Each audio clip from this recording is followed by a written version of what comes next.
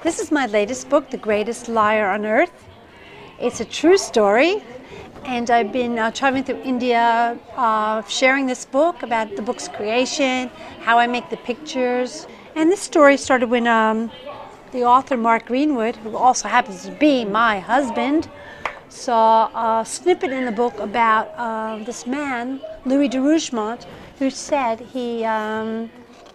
some amazing things happened to him. He was shipwrecked in Australia for over 30 years, and he lived to tell the story of his adventures.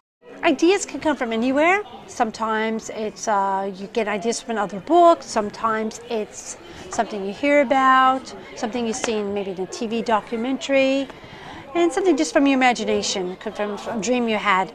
Now, when I create a book, I need the story first before I can do any pictures. Even though the story comes first,